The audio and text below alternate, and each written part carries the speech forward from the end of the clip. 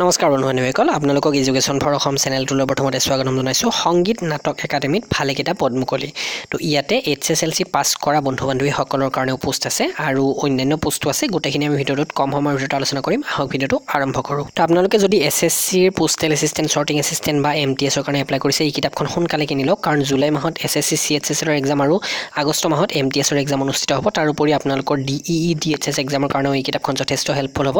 451 টকা কিতাপখনৰ দাম যথেষ্ট ডাঙৰ ভলিউমৰ কিতাপ হয় আপোনালোকৰ বহুত হেল্প হ'ব এইখন কিতাপ কিনিলে তো ডেসক্ৰিপচন লিংকটো চাওক আৰু হেমতে Amazonৰ পৰা অৰ্ডাৰ কৰক তো লগতে আমাৰ অফিচিয়েল ৱেবসাইট assamjobexam.co.in আপোনালোকে ভিজিট কৰিব সকলো ধৰণৰ জব আপডেট ইয়াতে আপোনালোকে লাভ কৰিব আৰু মেইন পইণ্টবোৰ ইয়াতে পোৱা যায় তো এইখন হৈছে অফিচিয়েল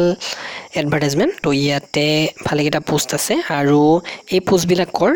বাই ডাইৰেক্ট ৰিক্ৰুটমেন্ট অৰ্থাৎ ডাইৰেক্ট ৰিক্ৰুটমেন্টৰ পোষ্টে বেছিখিনি আছে মাত্ৰ দুটা পোষ্ট ডেপুটেশন বেচিছ হয় অৰ্থাৎ এটা প্ৰমোশন পাই লাভ কৰিব MTS ৰ দুটা পোষ্ট আছে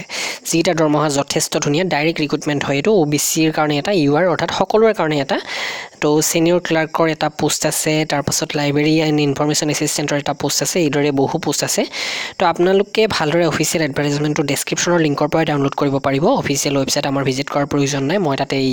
এডভাৰটাইজমেন্টটো সংলগ্ন কৰি দিছো আৰু ইয়াতে কি ধৰণৰ এডুকেশনাল কোৱালিফিকেশন বুলি কওঁতে কিছুমান পোষ্টৰ কাৰণে গ্ৰেজুৱেচন আৰু কিছুমান পোষ্টৰ কাৰণে পোষ্ট গ্ৰেজুৱেচন লাগে আৰু কিছুমানৰ কাৰণে ইয়াতে 10 পাছ হলে হৈ যায় তো 10 পাছৰ কাৰণে যিবোৰ পোষ্ট সেই পোষ্টবিলাক আমি প্ৰথমতে আলোচনা কৰিম তো এটো চাওক MTS অৰ্থাৎ মাল্টি টাস্কিং ষ্টাফৰ পোষ্ট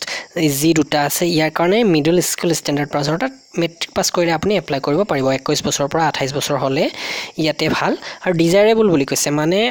আপুনি বেছি প্ৰিফাৰেন্স পাব 5 বছৰ যদি কিবা এক্সপেৰিয়েন্স আছে বহুত বেছি প্ৰিফাৰেন্স পাব তো আপোনাৰ কোনোবা যদি বন্ধু-বান্ধৱী আছে যাৰ ইমান এক্সপেৰিয়েন্স আছে তেওঁলোকৰ কাৰণে ভিডিঅটো শেয়াৰ কৰিব আৰু আপুনিও এপ্লাই কৰিব পাৰিব যদিও এক্সপেৰিয়েন্স নাই তথাপি ইয়াতে এপ্লাই কৰিব পাৰিব তো ইয়াৰ পিছৰ যেটো পোষ্ট এটো হৈছে এইটো যেটো কোৱা হৈছে সিনিয়ৰ ক্লাৰ্ক এটোৰ কাৰণে ডিগ্ৰী লাগিব যিকোনো ডিগ্ৰী আৰু টাইপিং স্পিড আপোনাৰ যথেষ্ট লাগিব তো এজ লিমিট 21 পৰা 28 বছৰে হয় তাৰ পিছৰ পোষ্টটো হৈছে যেটো হৈছে লাইব্ৰেৰী এণ্ড ইনফৰমেশন এসিস্ট্যান্ট তো ইয়াতে যদি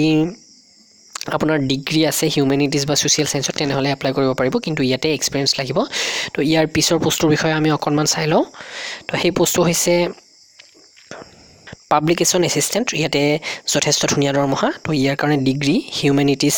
অথবা সোশ্যাল সায়েন্সত লাগে আৰু 3 বছৰৰ এক্সপেৰিয়েন্স লাগে আৰু ওপৰৰ যিমানবোৰ পোষ্ট আছে সকলোবোৰতে এক্সপেৰিয়েন্স লাগে তো যদি আপোনালোকৰ কোনোবাই বিচাৰে হেখৰ দুটা পোষ্টৰ কাৰণে MTS আৰু